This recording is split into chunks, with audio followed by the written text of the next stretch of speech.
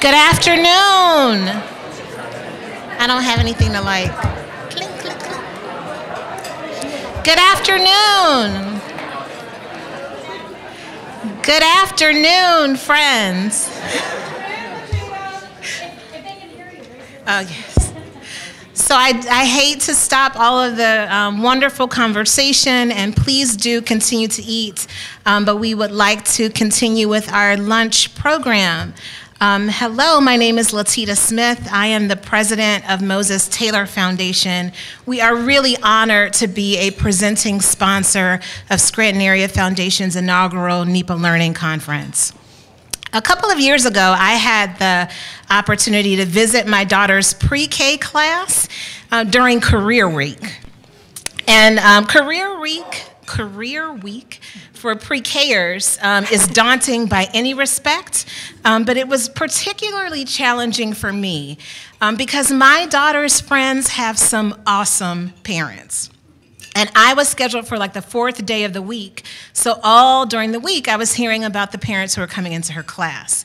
So there was one mom who is a soldier in the Army, and she came in her full uniform. She took the kids through an obstacle course in the gym, and everyone thought she was amazing.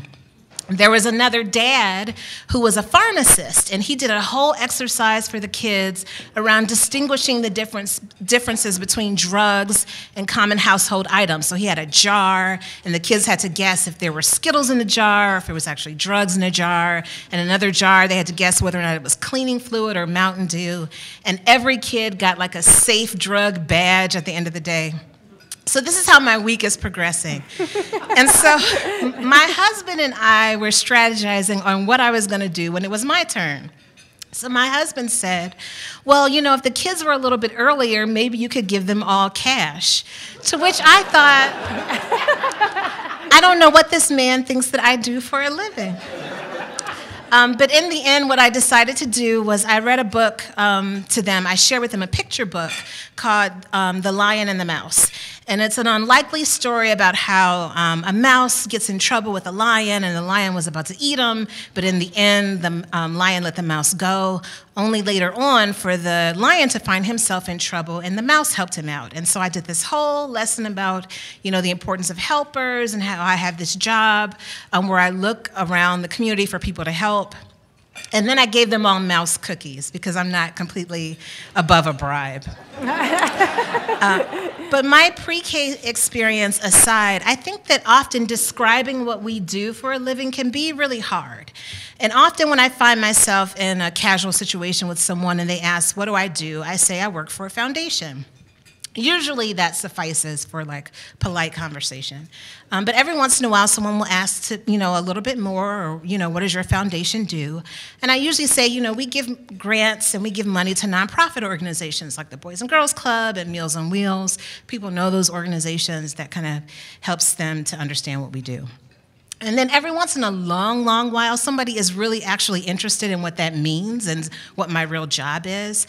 And then I get the opportunity to explain that it is my privilege to have the opportunity to work with some of the most dedicated and thoughtful and brilliant people in our community. And together we try to figure out how to tackle some of the most difficult problems that our community faces. And really for me, that's the real answer. That's the reason why I wake up every morning. That's the reason why I feel so blessed and privileged to have the job that I have. And the reason why I'm so excited that all of you are here today. And it's another reason why I'm excited that we have Leslie Crutchfield here today to speak with us. Leslie is an author, an educator, and a social change expert, and executive director of Business for Impact at Georgetown University's McDonough School of Business. Leslie was previously managing director of Ashoka, the global venture fund for social entrepreneurs, and she co-founded and led a national nonprofit social enterprise when she was in her 20s. Leslie has contributed to Fortune, Forbes, the Chronicle of Philanthropy, and Stanford Social Innovation Review. And she has appeared on such programs as ABC, Fox, NPR, and PBS.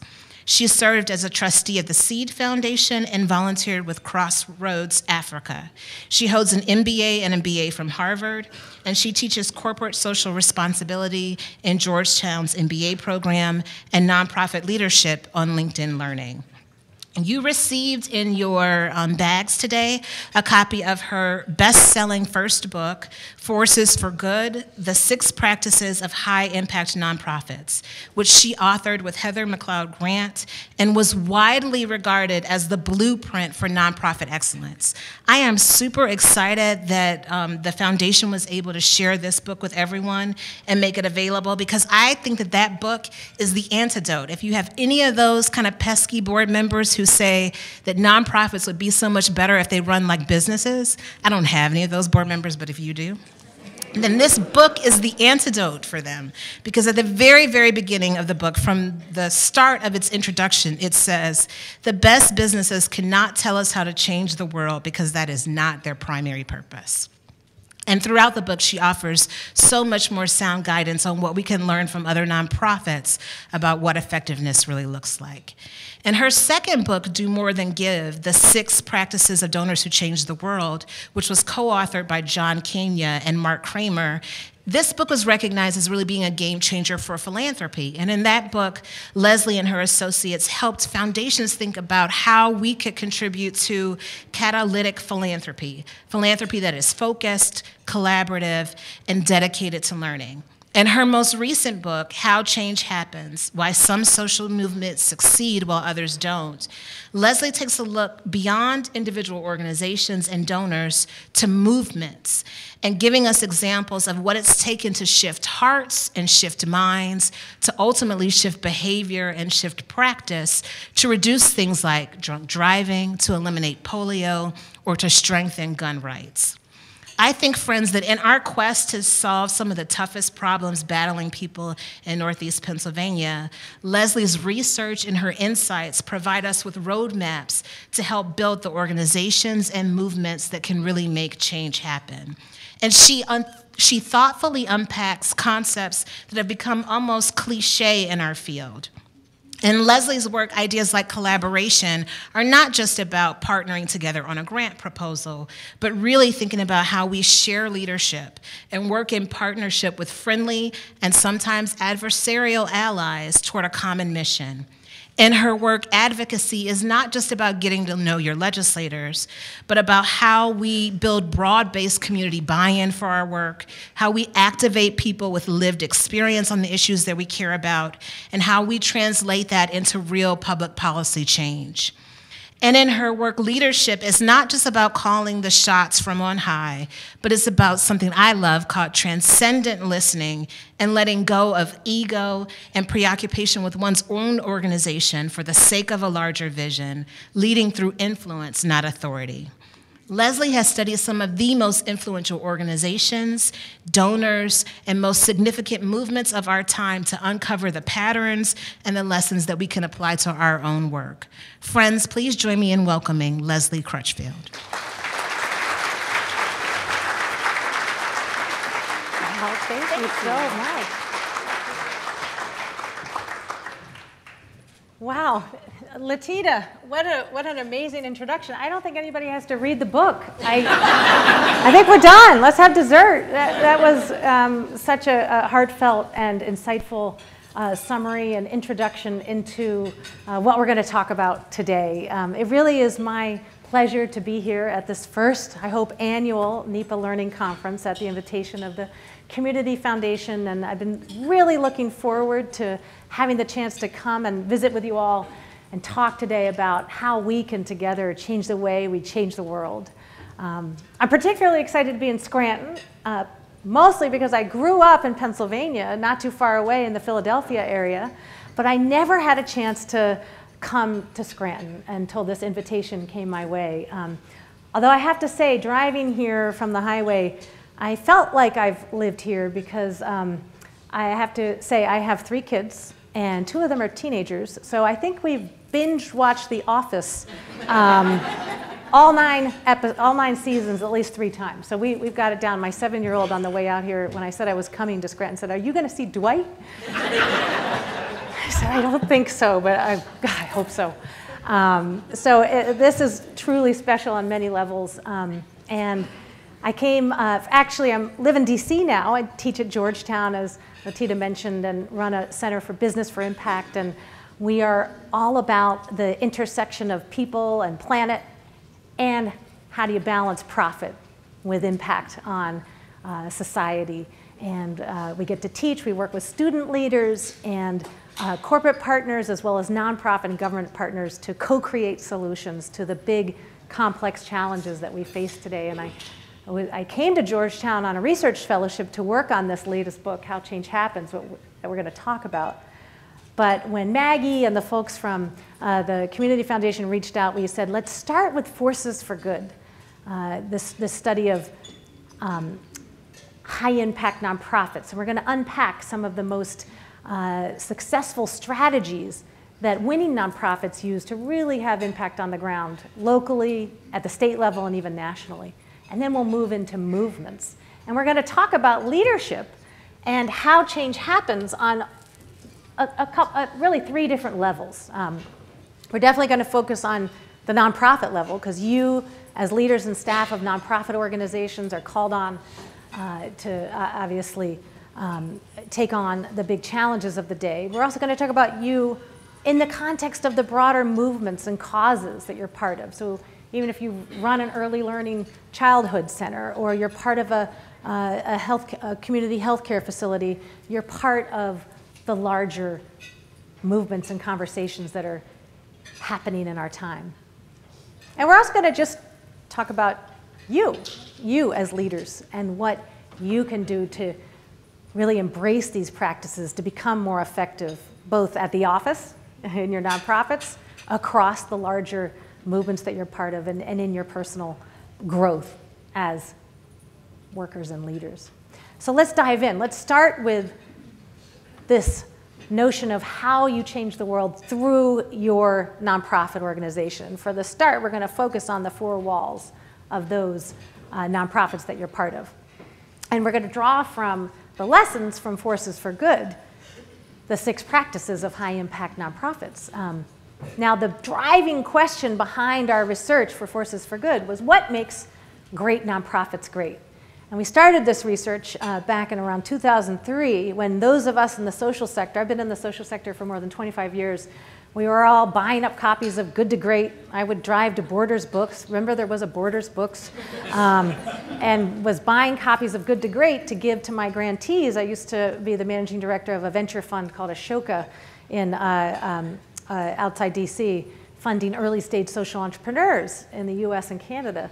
And I was struggling to find materials to train them on how to start and manage and grow high-impact organizations. So I was using business books, I was drawing together my business school cases, and the idea struck that we need our own stories, we need our own studies in the social sector, because of course, at the end of the day, what drives you in the nonprofit sector is mission, not necessarily money. Of course, without money, there's no mission, but mission comes first, right? So we needed to break new ground.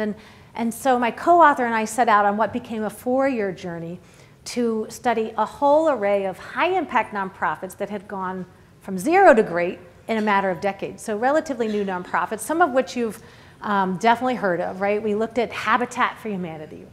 And Habitat obviously has engaged more than 1 million volunteers, building hundreds of thousands of homes for vulnerable families and individuals all around the world, right? So definitely a household name.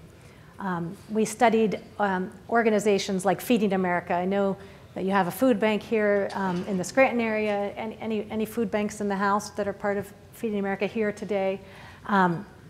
So this network of more than 250 food banks has moved billions of pounds of food to feed the hungry families that we know exist right here in our communities today. We also studied some less well-known nonprofits, but very high impact. In fact, the way we picked them was we did a survey of almost 3,000 nonprofit leaders to nominate the organizations that we should study for our book. And so here's some organizations that came up in our study. Youth Build USA.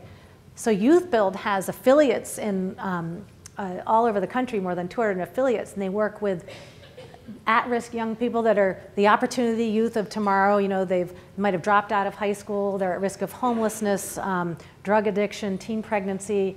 And Youth Build not only helps them get their GED, but get job experience on building sites and construction sites. So they have something to put on their resume. They have a skill in their tool belt. And moreover, have moved more than $2 billion at the federal level through first HUD and now Department of Labor into low-income communities to support these kinds of efforts. Another group that we studied and really learned so much from was self-help. CDFI out of Durham, North Carolina. Now, you might not know self-help, but you might know the Center for Responsible Lending, one of its subsidiaries, which really was the lead role in helping to write the Dodd-Frank Consumer Protection Act, working on issues around predatory lending, and they have been for decades trying to stem the tide of the practices that led to the global recession 10 years ago, a little over 10 years ago, and we're still our communities, particularly those that are at risk of poverty housing, are still struggling with. So we looked at really well-known organizations. We looked at not so well-known organizations, but very high impact if you talk to the experts in those fields. And then we kind of got a chance to study some surprising organizations.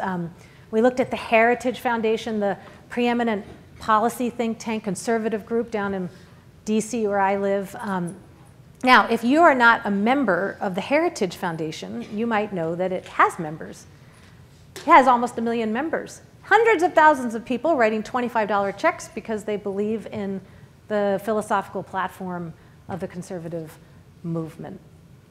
Heritage Foundation looks and acts more like the Sierra Club than it does the studgy old maybe Urban Institute or Brookings, right? So we learned so much from studying both the right and the left side of the political aisle, and we learned from all different kinds of organizations too. Another interesting one in our portfolio was the Exploratorium in California. Anybody been to the Exploratorium in the Bay Area? Okay, a few hands have gone up. Anybody ever been to a science museum or a children's museum? Right, of course, we all have. Well, the Exploratorium's mission when it was founded by Frank Oppenheimer was to change the way we experience museums in this country. They make them places where you learn, you interact with exhibitry, right? Not just a place to look at stuffy exhibits on a wall and never interact, never learn, making them places of active learning. Now there's more than 600 science and learning museums around the world. Almost all of them were modeled on the one of the Exploratorium, even though they don't carry the Exploratorium brand, and we'll talk about how the Exploratorium was able to have such a large-scale change, really with just one site in one location, in this case on the West Coast. So we looked at all these nonprofits, and my co-author and I went to all their headquarters, interviewed board members, spent 4 years mucking around in these organizations trying to figure out what's made them so successful.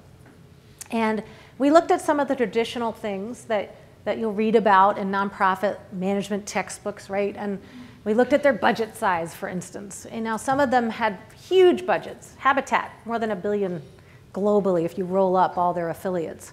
But some of the organizations we studied were pretty small. Youth Build USA was operating on around 15 million nationally. So for a national organization with countrywide scale, that was relatively modest. Most of the organization's budgets were in the kind of $45 to $50 million range. We studied Unidos, which was then called National Council of Raza, Teach for America, Environmental Defense Fund.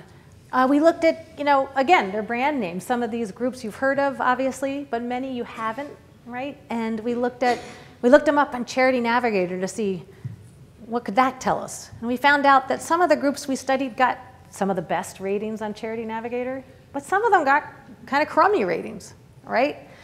So like these things don't tell us what makes great nonprofits great. So if it's not these things, what is it? What makes great nonprofits great?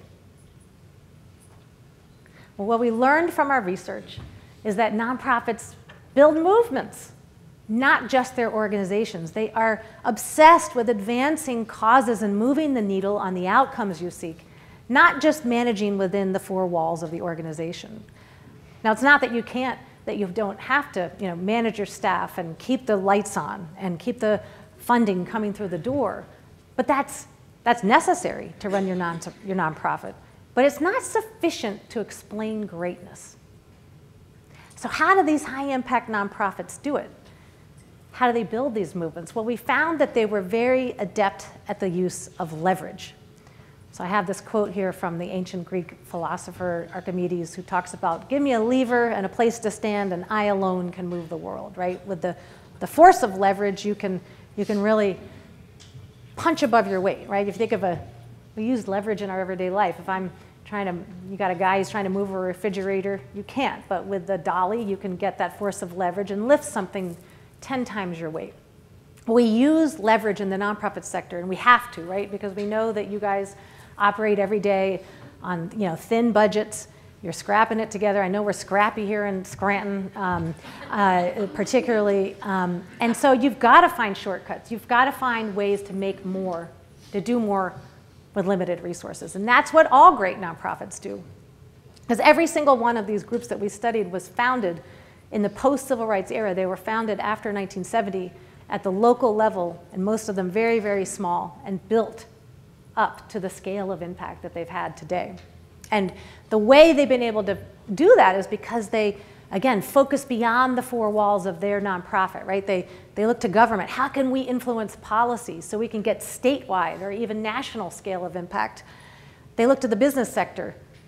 Certainly, how can we get maybe some philanthropy from those corporate foundations, but how do we work with and through businesses to advance our causes? They look to the individuals, the people that you serve, the neighbors in the neighborhoods where you work, the volunteers that show up at your doorstep each day to help out, engaging them in these movements. And last but not least, they work with the other NGOs, the other nonprofits, their nonprofit peers, to create a whole that's greater than the sum of the parts. And we'll talk about how they do that. Now, these 6 practices are the strategies that we found that the high-impact nonprofits that we studied employed that other kind of average performing nonprofits didn't do, or maybe didn't do as well. And I want to share some of these practices with you, just a couple that I picked out that I think really can inform and resonate with the work that you're doing in the communities that you serve. And I want to start with number 1, which we call advocate and serve. So great nonprofits refuse to choose between just providing direct services on the one hand or engaging in advocacy on the other. We were really surprised to find that because particularly for most of the groups that we were studying, at least half of them never would have touched advocacy with a 10-foot pole. But they leaned into this when they realized that their ability to have the kind of impact they wanted to have on the world was getting stymied, right? So let's talk about one classic example, Feeding America, the network of the nation's food banks. When Feeding America was founded by a social entrepreneur, the idea was really simple. It was the 80s, like warehouse this food that's, we had those slightly damaged boxes of Kellogg's Corn Flakes. We had those slightly dented cans of peas that were still edible. Warehouse it and get it into the hands of hungry people. And that's what the food banks did for the first 2 decades, chugging along. And then in the 90s, we had welfare reform. The Republicans were leading Congress. We had Clinton in the White House. And there was a lot of changes underfoot from policy perspective. They were going to zero out TFAP, for instance, food assistance program, $40 million federal program at the time. And at that time, Feeding America was under the leadership of a nun, Sister Christine Vladimir Hoff. They're based in Chicago. And she said, we can't let this law, and assistance go away. If we don't have the support coming at the national and state level, then we can't have as much impact on the ground that we want to have in our local community. So came to Capitol Hill, found somebody from Department of Ag who understood how to lobby and talk to Congress. They set up a shop in Washington, D.C., got smart on how, and then they said, we're going to raise the voices of all of our volunteers. And one of the powerful things about a food bank is that each food bank might be relatively small, but there's one in almost every congressional district. So they're able to put this priority in the front of all of our elected officials. And when it came time to take the vote for that particular welfare program, not only was it protected, but they ended up expanding it. So now when we finished our research for Forces for Good, it was a $400 million program. So they got a 10x increase in terms of that kind of support. So that's back to my point about leverage, right? But this wasn't easy. There was a lot of dissension. A lot of food bank directors didn't want to get involved with lobbying and advocacy. That's kind of a dirty word. Our mission is to put food on the table for hungry people, right?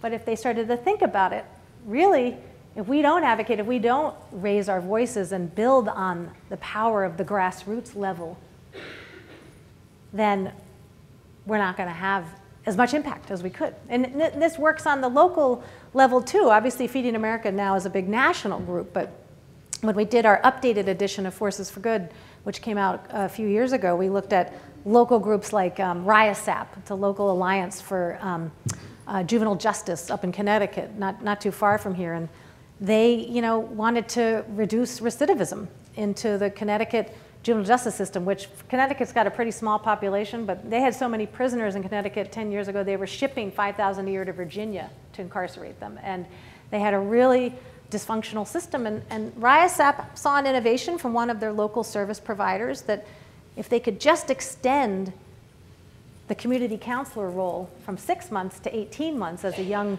man or woman was coming out of the juvenile system, they could break that cycle and prevent them from ending up back in prison.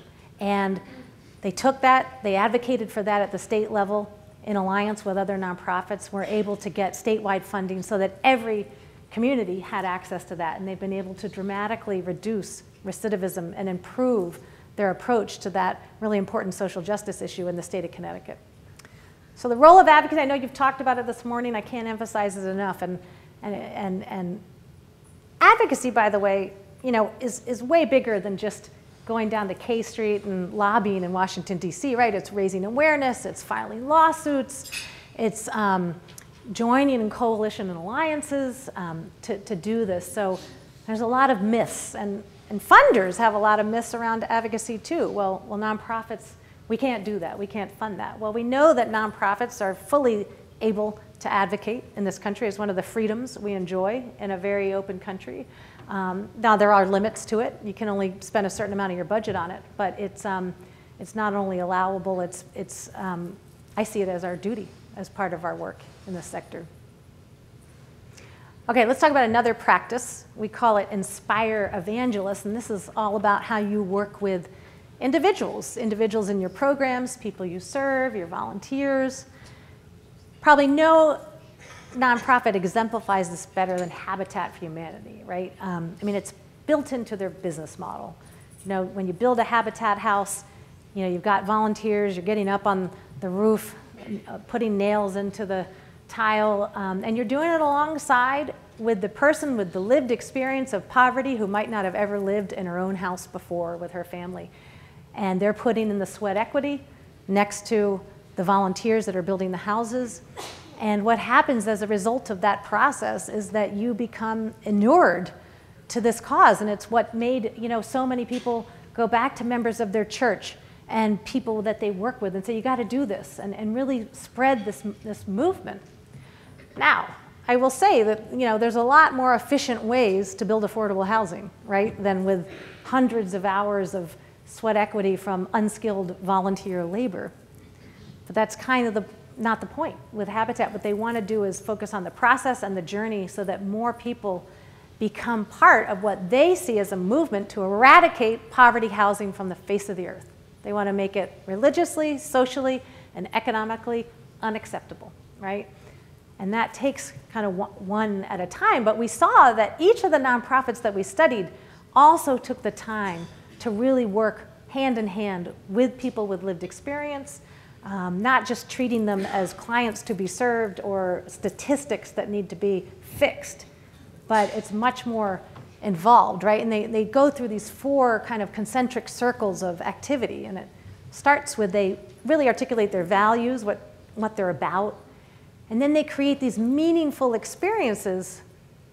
So, building a house, or Teach for America has Teach Week, where they get celebrities and politicians and local public safety officials to go in a classroom and teach for a couple hours and get a taste of what it's really like.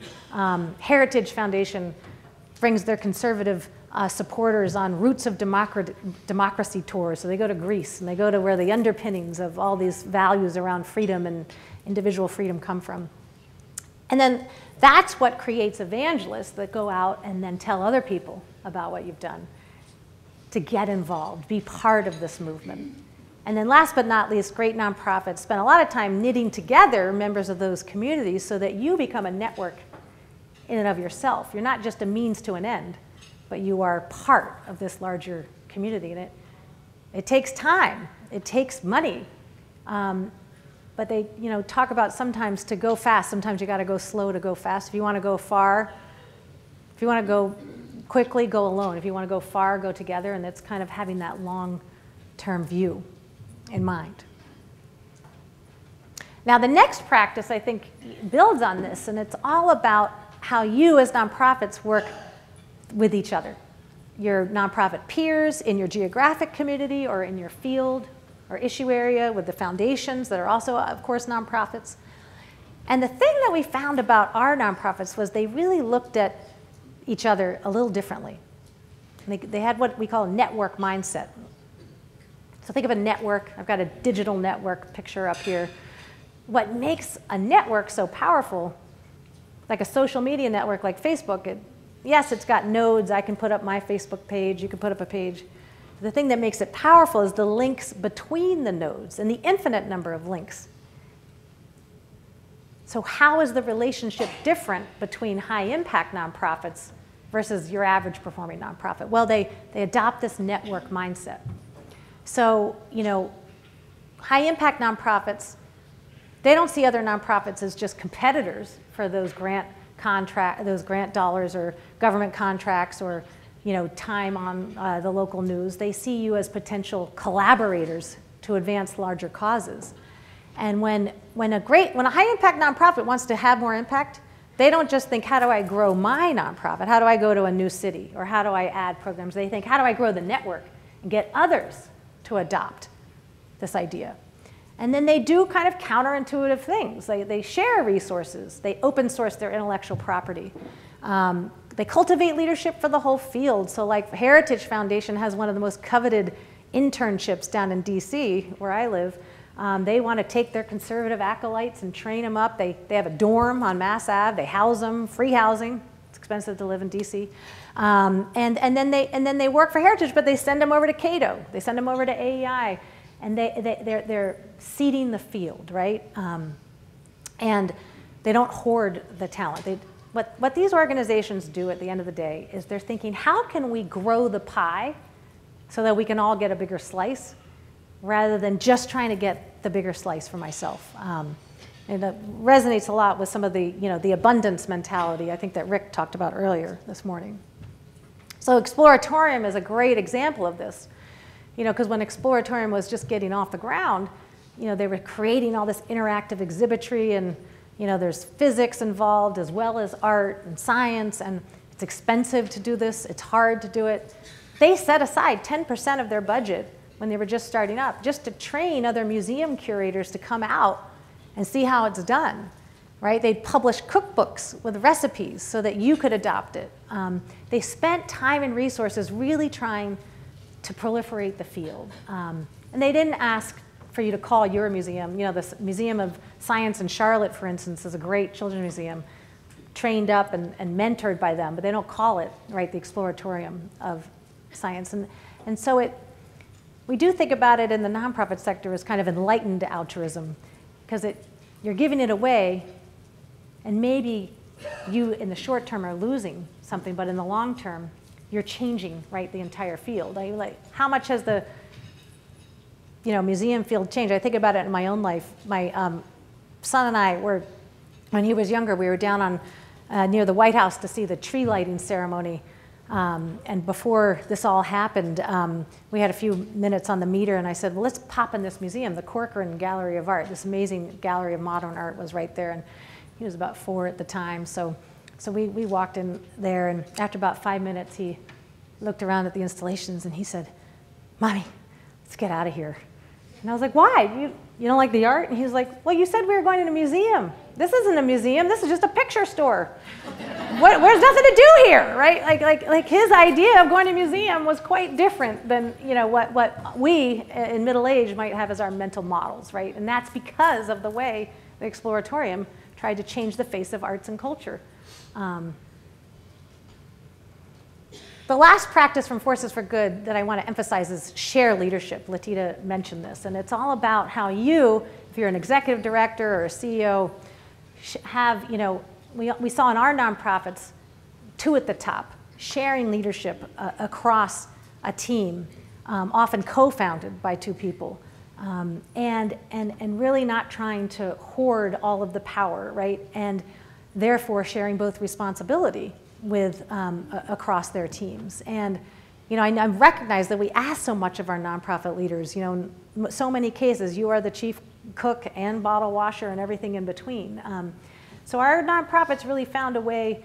Often you saw the executive director or the CEO kind of focusing external on those 4 other sectors of society, and you found an internal CEO or co-director he or she could focus internally to make sure the programs and services were delivered with very high quality.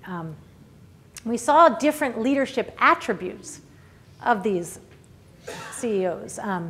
Some of the lessons that we saw was that great leaders really put the organization ahead of their own need, right? It's all about the mission. And oftentimes they're putting the cause even ahead of the organization, right? Relentlessly pursuing these larger causes. I think about City Year when it was starting, the Youth Corps. They were the model for AmeriCorps, and they spent much of their time trying to create what we now know as the Corporation for National and Community Service, creating millions of volunteer opportunities for young people age 18 to 25, even if you don't do a City Year Corps because there's only 25, but you can do Habitat, Teach for America, Vista, it's all part of it. And to do that, you've really got to be able to let go of the ego. Right? You've got to be able to lose that need to control, that need to be the center of attention so that you can advance these larger causes. And it's a very unique quality. It's very hard. And this ability to let go becomes even more important when you start to think about how you lead across movements and larger issues where you have no span of control, right? You can't hire and fire the people in your coalition or alliance if it's not working out. So let's talk about that. Let's talk about now, at the movement level, how these practices play out. So let's dive into the new book that just came out, which is about how change happens. And the driving question behind this book was, what makes some movements succeed? Why are some movements successful and some others not? And for this book, we looked at, again, not single organizations, but the big changes that have happened as a result of movements, right? So we looked at tobacco control, how smoking rates have dropped so low in this country. We looked at movements that have peaked in the 21st century, so in our lifetime, since 1990. We looked at LGBT marriage equality and the movement that led to that dramatic social justice reform. We also looked at, during the same time frame since 1990, at the massive expansion of gun rights, right? The gun policy landscape has really shifted to loosen gun laws, to make gun ownership and access much more open in our country. That whole change has happened since the 1990s. And then we also asked ourselves, why our other movements seem stuck? Why is gun control or gun violence prevention seem stymied against the National Rifle Association? And so we studied all sides, and we came up with some lessons, drawing on the insights from Forces for Good. And let's just talk about one of the issues. For example, when you look at the tobacco control movement, just take a moment to go back in time. It was just a few decades ago that smoking in the US was a very different phenomenon, right? It was frequent, it was fashionable.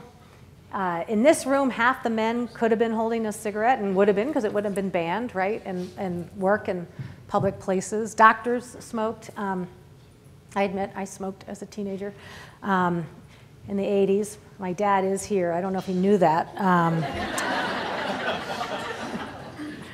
Actually, there's a lot of things I regret from the 80s.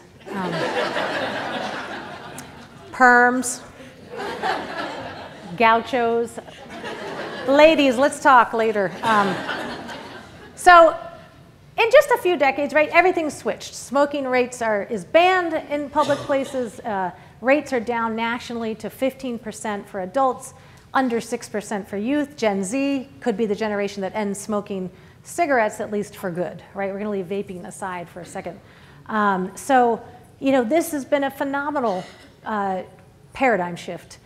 And I understand that there's social disparities of health, and there's certain communities where smoking is more prevalent. But nationally, and all trends are down, right?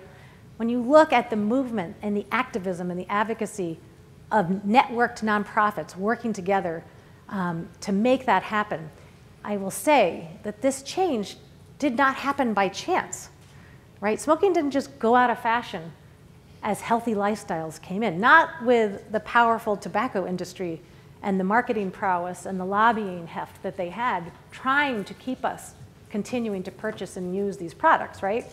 Well, how'd they do it? The first lesson is the nonprofits built up grassroots armies, right? So you had the Campaign for Tobacco-Free Kids, seeded in 1995 with a grant from Robert Wood Johnson Foundation. Bill Novelli, my colleague who founded the center I'm with at Georgetown, was the founding president of Campaign for Tobacco-Free Kids. He's still on the board. Matt Myers is the CEO. They were created as a C3 to be the voice of the non-smokers' rights and anti-tobacco community. But they weren't just one nonprofit, right? They were a coalition working with American Heart, American Cancer, American Lung, Truth Initiative, joining up with Americans for Non-Smokers' Rights, the non-smokers' rights movements, working across coalitions with these big health voluntaries that have millions of members. And they became the boots on the ground. So then when it came time to advocate and change policies, like take one example. One way we knew to lower smoking rates worked is to make cigarettes too expensive, right? Put a tax on a cigarette. CDC had evidence showing that it would reduce youth smoking by a really marked percent. Now, of course, conservatives don't like it. It's a blunt tool, but it works. So they said, let's pass excise taxes so we can tax cigarettes and reduce smoking that way. Well, you'd never be able to pass those very controversial taxes unless you had all of these boots on the ground.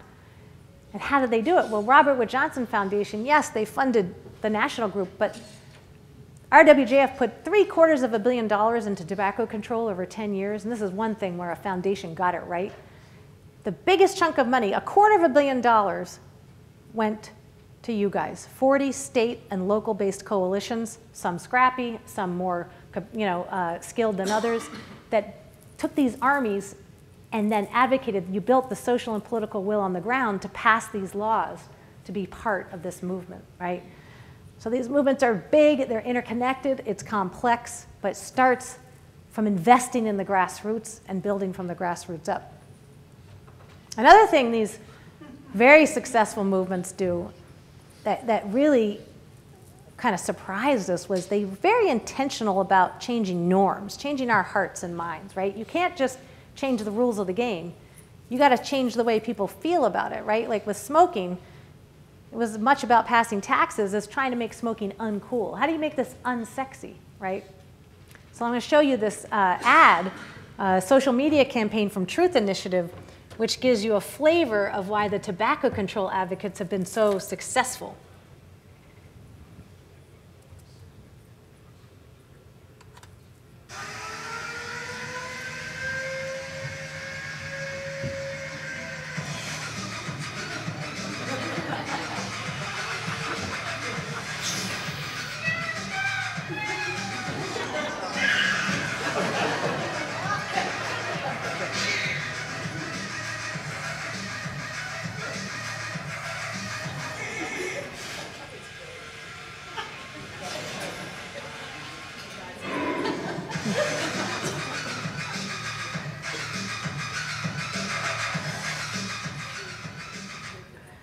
So what's great about that ad?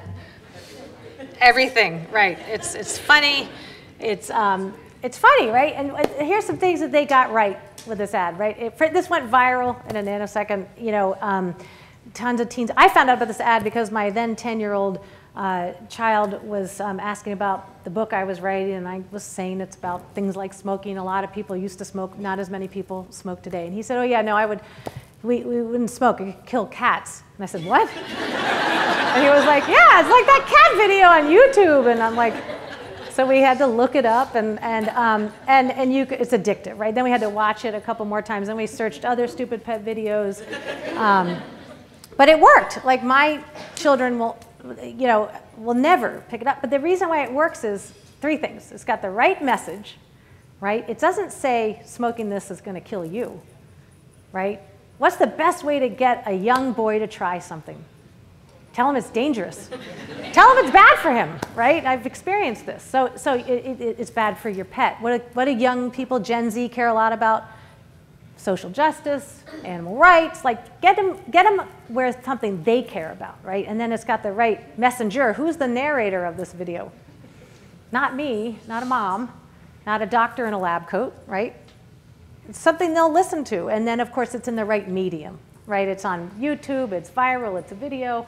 So they got all these things right. If you really want to get your message across and change people's behavior, in this case, don't ever pick up a cigarette, or tell your peers this is not cool, you got to be in the right medium with the right message and have the right messenger. So really effective movements figure out how to do that. And by the way, this is expensive. It takes a lot of research.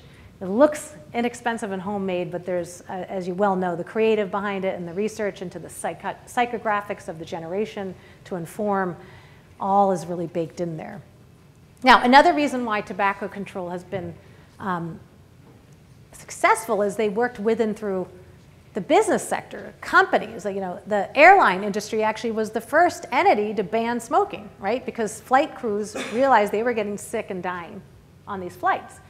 So airlines and then restaurants came on board later, now casinos. And we found these kind of 4 different ways that you can leverage companies for your cause, right? So one is by getting them to be first policy movers, right? Ban smoking. Or remember when CVS Health stopped selling cigarettes in 2014? That was a really big deal. And these are major decisions because they lost $2 billion in revenue from cigarette sales to chew and everything else. But they made it back because they rolled out their minute clinics and other things. They went in their different direction. But when a company changes its policies, you're seeing a lot today around the gun debate, right? Putting pressure on Walmart or Dick's Sporting Goods to stop selling assault weapons, stop selling they voluntarily raised the age to buy guns to 21. So the companies are becoming playing fields where these causes and movements are butting heads. Clearly, companies can be advocates, educators, underwrite campaigns in the traditional sense. Sometimes there's a product innovation coming out of the commercial sector, right? Nicorette gum helps you quit smoking, or interlock safety ignition devices helps reduce drunk driving. And then last but not least, companies in this day and age, in the digital era, are really hyper exposed to your activism, both nonprofits, consumers, because of course, with the democratization of technology, an individual can have a very big voice instantaneously. So how do they do it? These movements are successful because in the end, they have leaderful leadership, this shared leadership concept spread across a movement. Now, to explain what I mean, on one end of the spectrum, leaders can be kind of, movements might be leaderless. They're chaotic. They're anarchy, right? Remember Occupy Wall Street? Lots of protests, lots of kerfuffle, but it kind of died out. They didn't really have an organized approach. On the other hand, movements can be too top-down, too leader-led, the big groups out of DC dictating down. The effective movements find this balance in the middle, and they're leader-full.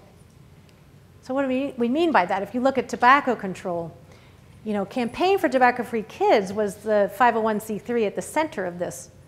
But they really saw their role as orchestrating all these other nonprofits and getting everybody to play in harmony, right? They're kind of like a conductor of an orchestra.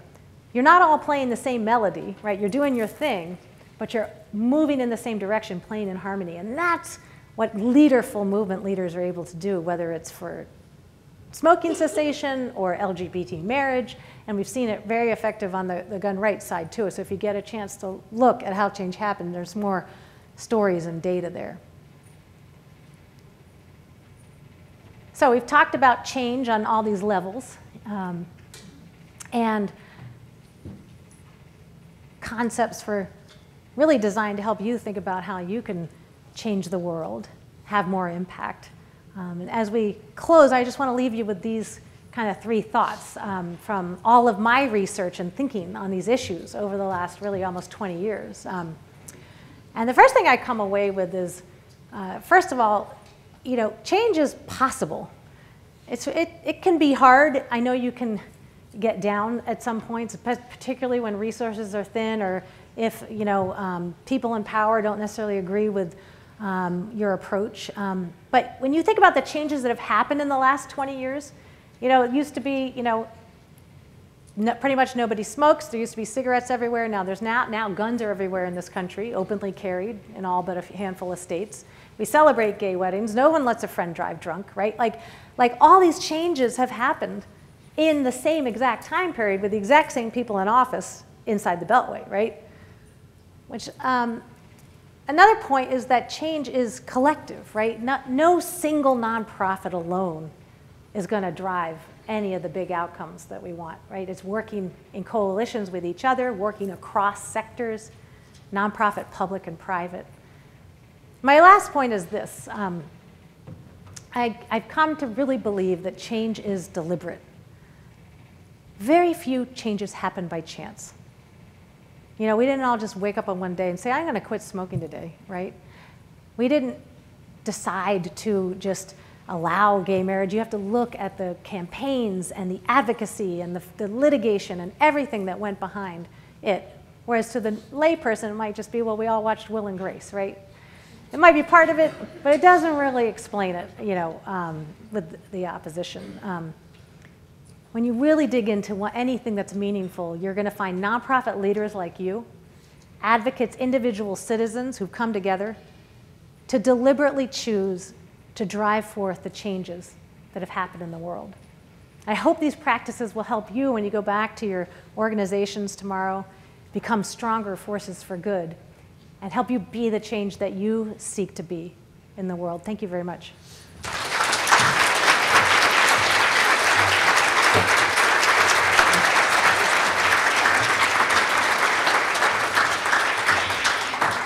We are incredibly grateful to have Leslie here today, and so we thank you very much for your very much empowering words, and I don't know about you, I feel very galvanized and ready to start implementing what she has taught us today. There is once again the opportunity to be able to ask questions to Leslie. If you go into the community section of your app, and you will find towards the top questions for Leslie. So please feel free to post in there any questions that you may have. We'll be able to take a few questions before we move on to our breakout sessions. Leslie's also available to sign your book if you so wish, but let's not overwhelm her too much because we're very grateful to have her here. So let's see if any questions have come through. Not yet, but I'm quite sure that everybody has questions for Leslie. I know some things have come up to me, and but I want to get your questions first. Well, while they're filing in the questions or trying to figure out how this thing works, Latita asked a really good question over lunch while we were getting ready for this, which was, often you don't know a movement's been successful until the change has occurred, right? But did you know it was a movement before? And I thought that was a really interesting question because we studied changes, but a lot of times the movements or campaigns are kind of invisible behind it. When you look at marriage equality, that Supreme Court ruling for most people kind of came out of the blue unless you were really involved with that particular campaign. But underneath it, you had Freedom to Marry, a 501c3 that was working with GLAAD and Lambda Legal and HRC and state-based gay pride coalitions to orchestrate law changes, litigation strategies, norm change campaigns at the local level, but they're kind of invisible, at the higher level. And then you think about emerging movements today, like Me Too, right? It's very visible, or Black Lives Matter is another one where they have a very committed focus on trying to be leaderless, right? They don't want any one person in charge. And so, but sometimes it's a movement, sometimes it's a campaign, sometimes it presents as a protest, sometimes it presents as behind the scenes and advocacy. And, you know, and you don't know if it's going to be successful, of course, until you see the change manifest out in the world. So yeah, that was a great question. That it is. Brian Ebersol, of course, was the first one in with the question. Again. He asked, can you talk a little bit more about transcendent listening and how it can lead to change? Transcendent listening, yes. So that's a quote that came out of an interview with Fred Krupp, the president of Environmental Defense Fund, who we interviewed for the book on movements. We were looking at, one of the two movements we were looking at was in the environmental realm. You know, how is it that we solved acid rain in North America, which was a big problem here in Pennsylvania and across much of the North and Midwest? We solved acid rain, but now we're stuck on carbon cuts, right? And why was that? What could explain that? And he, as Environmental Defense Fund, is a green group, but they are very involved with using market forces, business, to solve environmental problems. So how do you get business behind solutions? So they're not like the radical Greenpeace commandeering, you know, whaling ships and trying to put themselves in the face of danger. They're really trying to work with and through business. And he taught, you know, it comes from a quote from John Donne, a Jesuit theologian, who talks about crossing over. So if you have a faith, let's say you have a Jesuit or Catholic faith, but if you spend time studying and learning about the Judaic faith, right, you cross over and you walk in those moccasins. You know, people say, well, that's risky. Maybe you'll convert. But often when you cross over and look at the world through another person's faith lens, instead of converting you to the other side, it crystallizes your own beliefs. It gives you clarity into why you believe what you believe in the first place. So, and when you're in the nonprofit world, by trying to understand, for instance, how does business view this, right? Business needs to make a profit to stay in business. So how do we find profit motive and incentivize them to do what we think is the right thing on the behalf of the environment? So, you know, that's how they came up, for instance, with the policy intervention called cap and trade, which was the solution to acid rain. It said, well, let companies have a market for sulfur emissions, but we'll let them trade them and put a cap. And so instead of government regulating business and telling them you have to, and we're going to, you know, punish you if you don't meet these reductions, business regulated itself, and the sulfur rates went down much quicker and much more cheaply than if government had come in. So they used a market, you know, approach to get business to compete to see who could be the best on this environmental issue, and it worked. So, I think if you pull back, it really speaks to really trying to understand people who are coming at it very differently from you, right? And if it's the corporate sector, you know, a lot of nonprofits just look at a company as maybe the foundation writing a check, but what does the company want to accomplish, and how can we partner with you to advance our cause? And you might get some very different answers to the question rather than how much grant can you give me. So I think that's a little bit about that. Excellent. Laura DeChesi asks, for organizations that want to start working towards becoming networked and leaderless, what advice can you give as they embark on that process? So to become networked and be more leaderful, I would say one is, you know, join with local alliances and coalitions, right? And you don't necessarily have to start it, but even if you allocate, you know, a day a month of one of your staff members to be part of an alliance or a coalition, or join together and try and find a funder who can co-fund an advocate who can represent your particular cause, right? And then you're not bearing all the risk or the weight on yourself. A really interesting nonprofit in Connecticut, executive director who works with young people coming out of incarceration, his staff, in his performance reviews, he changed it. And so he has his regular performance review metrics. And he said each staff member gets 10% of their evaluation based on the quantity or quality of policy change ideas they come up with. So he's trying to incentivize staff to think about how they can play in the larger sandbox, even if you're not going wholly into advocacy. So the next two questions I'm going to merge together for interest of time and also their similarity and thoughts. So Sarah and Loretta have said, how do you lean in to embrace your change movement when you meet resistance, and what would you recommend that managerial personnel do to let go of their egos? That's a hard one. Yeah. To a room full of managers. I mean, I do think that in these coalitions, letting go, it means really trying to focus on the North Star. What is the change that you seek in the world, right? So there's this story coming out of the LGBT marriage movement that it's kind of funny. In the book, they were going to New York to try and pass a law to allow same-sex marriage. And there's this pivotal moment where some of the leaders of the key advocacy groups sit down with Governor Cuomo at the time, and he's about to be inaugurated, and he says, you know, I want to be the governor that signs this bill into law. And he says, but first, basically, you buffoons need to get your act together and work together, right? And he used some expletives, which I'm not going to repeat here. But you know, you're fighting among yourselves, you're competing for dollars, and it's all about your campaign or your campaign. And I'm not going to put, you know, some heavy statewide political chits behind this until you get a line. So what did they do? They Freedom to Marry and HRC and Empire State Gay Pride Agenda. They got together and they created a campaign called New Yorkers United for Marriage. So it wasn't the HRC campaign, right? It wasn't the Freedom to Marry. They didn't brand it their own. It was kind of like a no label. And they said, we're going to share our donor lists, and we're going to merge it all up, and we're each going to put in X% of our, you know, communications budget into this campaign.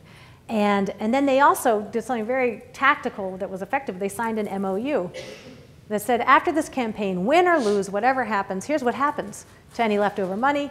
Here's how the donor list gets split back up. So they negotiated all of those things that a lot of us get stuck on, basically money and networks. And then they were able to work together to lobby for the common cause. And what happens is they each kind of lost their own organization's brand in that. But at the end of the day, they won. Right? And then they could all claim credit for the success. And as we know, the orphan, a failure is an orphan, but a success has many founding mothers and fathers. So, so I think being really transparent about what it is you're going to argue over or compete over, and then negotiate that in advance. And then you got to be willing to subsume yourself to the coalition, but keep in mind, if you win, whether it's, you know, healthcare for all or LGBT marriage or the environmental cause, you know, keep your North Star focused on the impact that you want to achieve, and hopefully you'll get there. Excellent.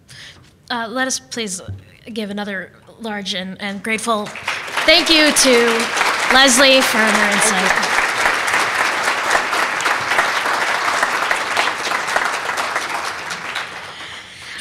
If you don't get the opportunity to talk directly with Leslie, I encourage you to use the app to rate all of our sessions and provide your feedback to us that way, which we'll happily share with Leslie and all of our session participants.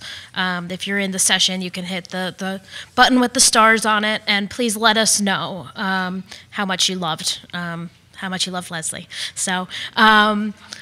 So I thank you all for your attention during today's plenary lunch. I hope you enjoy your afternoon sessions. If you have any questions, please visit us at the registration desk.